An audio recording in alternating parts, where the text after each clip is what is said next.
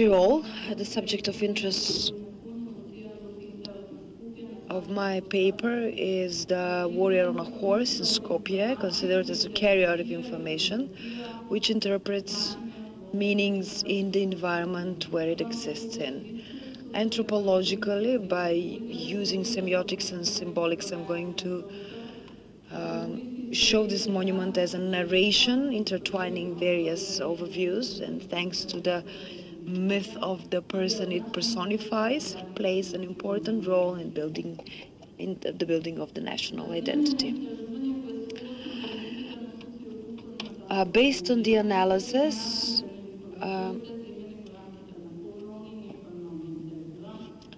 we are talking, based on the research that, in accordance to the principles of the social and cultural anthropology, encompasses the narrations of the providers of information, taken through formal and informal interviews and data received by internet sites where discussions initiated on blogs related to the topics enable discovery of the significant relations constituted today in the specific domain.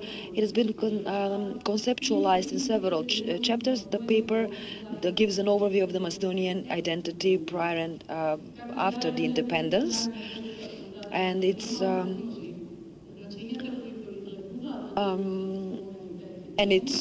sustenance, and that brought to intensifying the myth of Alexander the Great.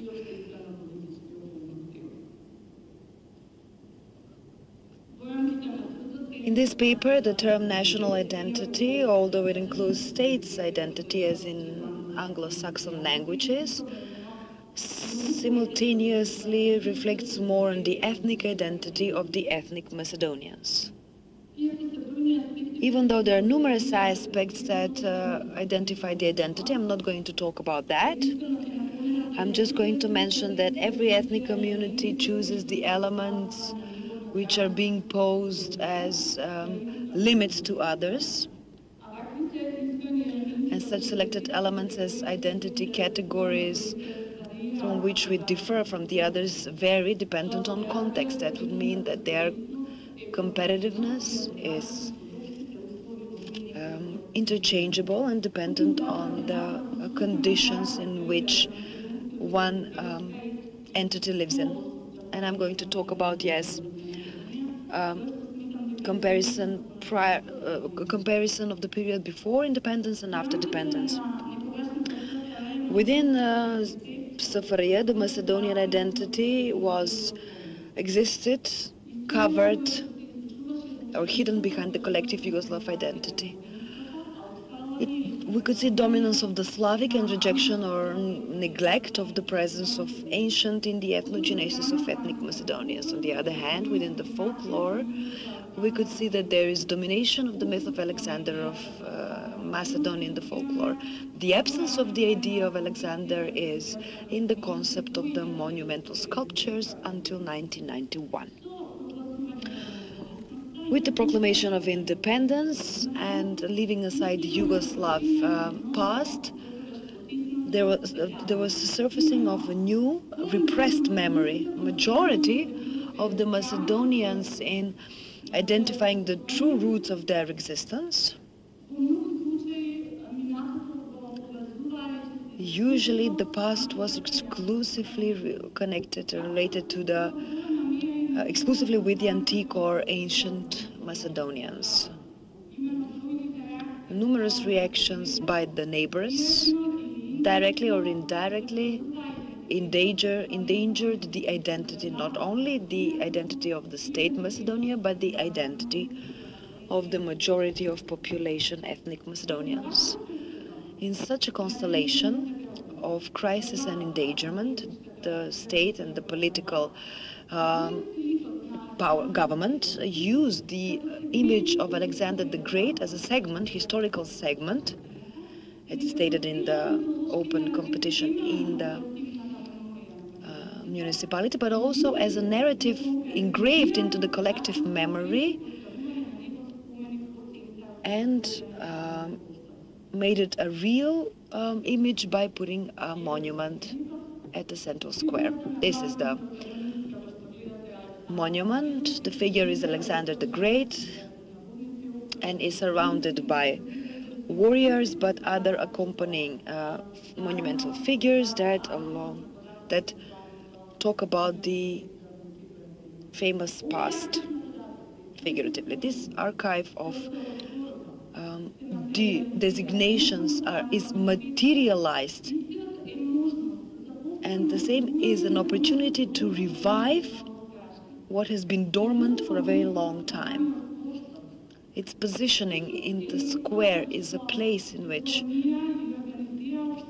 the social identity is formed and developed, scene on which the social practices take place, and place in which the government is organized and envisaged. Actually, the reaction of the public is the decisive factor that will decide on whether the monument will be deprived of any meaning, or the monument will become media powerful symbol by the means of which, with which the community will identify itself. The monument warrior on a horse is a part of the public arena, was the subject of various discussions that moved in the direction of an avalanche of criticism to positive connotation for its positioning, generally accompanied by political bickering.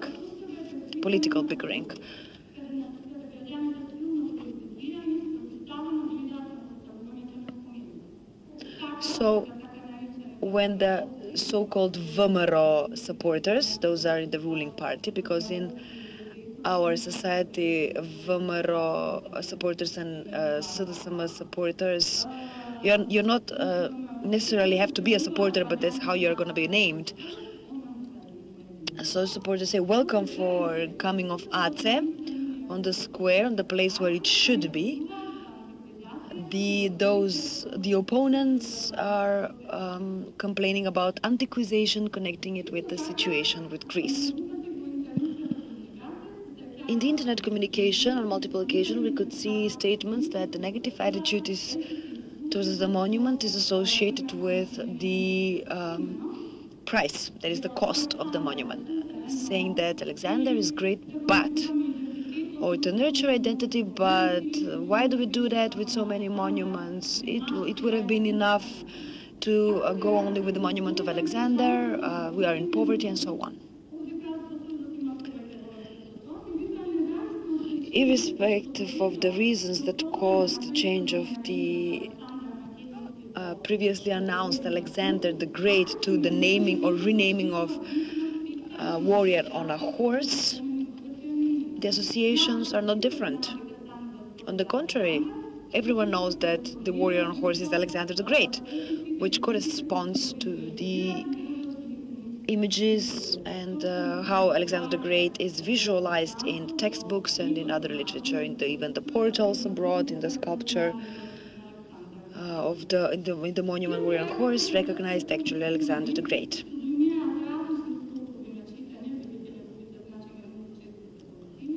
Analysis of available data show a dominance of positive reactions that often can be seen vaguely behind the negative criticism. On my question, what do you think about the monument of Alexander the Great? Usually the respondents say, I don't like it because VMRO made it, or, well, it's the only one that is of any worth. The monument settings created a space that allows for a reinforcement of the national pride and identity creation in accordance with the glorious undertakings of Alexander. It is for a good, this is a quote, if several years later we will forget about who was for or against the setting up of the monument, Alexander and Bucephal will be here forever. Or another quote, I don't care who says what from any party, I think that Alexander is where he should be. Welcome Alexander to Macedonia. It's interesting, a statement at the same forum, or the person that it so Boyan 81, that's the pseudonym. Alexander is the name that unites, and at the answer of the question why a Macedonian wouldn't like him should be seen that his neighbor, the Greek, the Bulgarian, the Serbs, will take offense into that.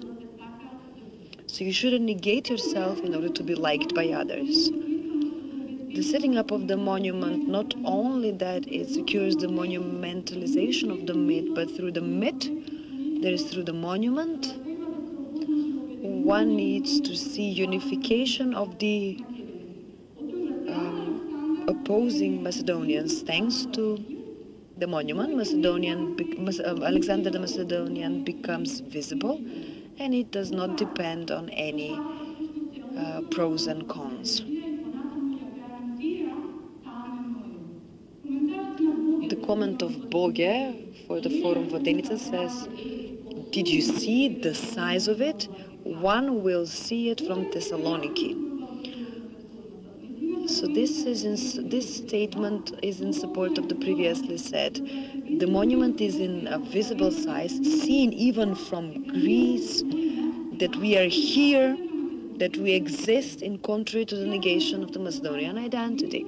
It is clear that the setting up of the monument secures the continuity of the Macedonian identity as an identity that lasts, and that also is the link to the distant past.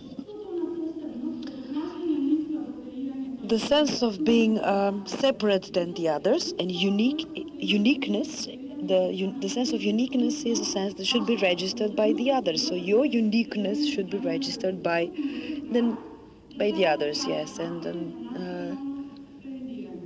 that is why the state tries to employ attempts to do national branding. The state markets itself as a separate identity outside of its borders through nation branding, attracting visitors in and outside by the means of which it secures sufficient funds in order to build a capital, and through the campaigns Macedonian Forever, Invest in Macedonia. International branding it part take the souvenirs as well, since the warrior on horse is one of the most sold out souvenirs, talking about the nation branding. Warrior on horse can become a powerful enough symbol with which the community can identify, but also a symbol that will be a recognizable hallmark.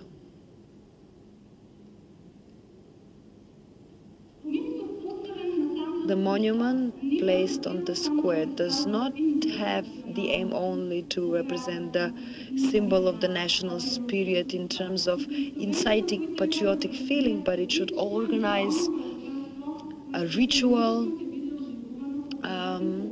events that will be revived in special occurrences. So this is the grand opening of the monument, which is actually a ritual that represents a value engraved into the national identity. Why am I saying this? Because the opening coincided with the day of the celebration of the 20 years of Macedonian independence. The event included presenting of military or other capacities, music spectacle, as well as representation by the heads of the state.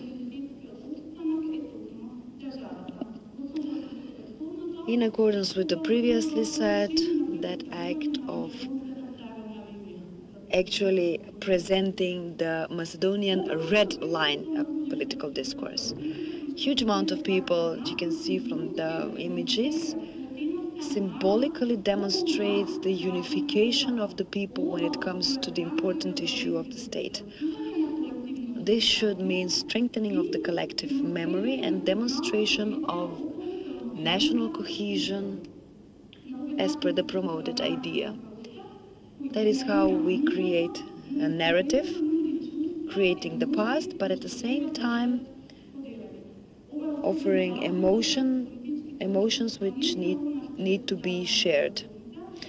This is of particular importance because societies are not legislation, politics and strategy, are actually sharing of ideas, emotions and feelings.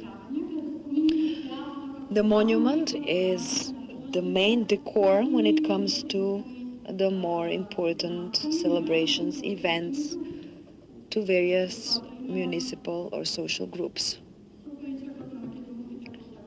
This is the welcoming of the Macedonian basketball players from Lithuania. This creates a collective memory. Along with this memory, the state creates its identity. The myth of Alexander contains cultural specifics typical for the Macedonian, but such a myth in an environment of heated identity debate between Macedonia and Greece, it seems that it becomes topical between the Albanians, Vlachs, Serbs, Roma living in the territory of the Republic of Macedonia.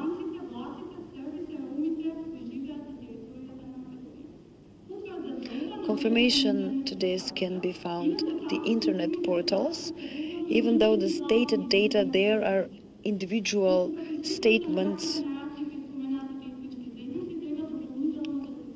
So we need to additionally research the other ethnicities and their opinion and statements.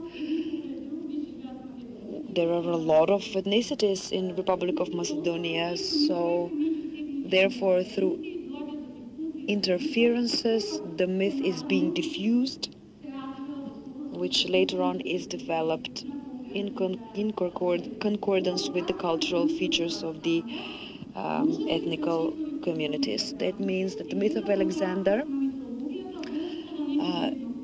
can exceed the ethnical cultural landmarks. Neither it can be an exclusive figure. His image, thanks to the historical data of his labor and successes, becomes a glorified personality that is desired by all. Even though such narratives can be marginalized, this should be used in order to create a wide social imagination that will be later on provide the full expanded image of Republic of Macedonia. If we relate all this with the monument of Alexander the Great, symbolically can be represented as a location that will secure and provide for the intercultural dialogue of all communities in the Republic of Macedonia, even though the state of affairs at that moment in respect to this is quite unclear. The monument has an opportunity to become a locus in which different communities have deposited their mythological narratives, not excluding each other, which will ensure the mobilization of all. And these are the conclusions. I'm not going to read through them in the interest of time. I'm going to just rephrase Asman, which says that despite of the wholeness of one's constructed memory, it is not a totalitarian metaphor. That means that the narratives that around and for the monument are built today are not final or finite, because there is always relentless interpretation. It's up to the state whether the conceptual memory will be sustained as such or will be altered, because that is how values are created and disseminated.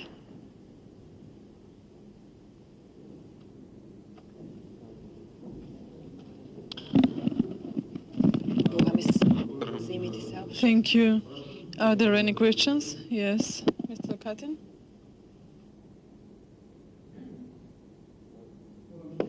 I must admit that the paper of our colleague excited me a lot, and And I'd like just to add on. You were young in 1984. I was given the novel Alexander the Great by Ulrich Wilken to translate from English into Macedonian, which was previously translated from German into English. At that time, I worked 2 years on that novel. I translated it.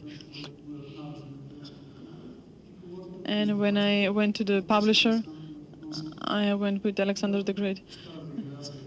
Publisher knows them and says, Katin, how did you write Alexander the Great? Yes. I'm sorry, but maybe for you he is Alexander the Great, but for me he is Alexander Macedonian. And for my people, we know him as Alexander Macedonian. So I took the text, and when he talked to some people, and 2 months later, when he spoke to some people, he called me again and said that we can publish it as Alexander Macedonian. 30 years ago, there were Penušlijski, Hristandonovski, Blažakunevski, 50 names translated from Hellenic into Macedonian. And I had difficulties translating, changing names with endings like os, is, as into Macedonian names. And of course, I missed some. Can you ask the speaker to speak more to the microphone, please? Can you ask the speaker to get closer to the microphone? Can you ask the speaker to get close to the microphone? And then I answered that I got the novel. At that time, I was in New York, and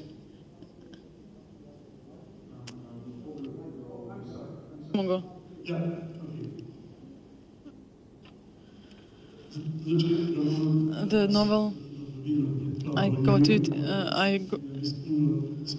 by the family of Lazar Moisov.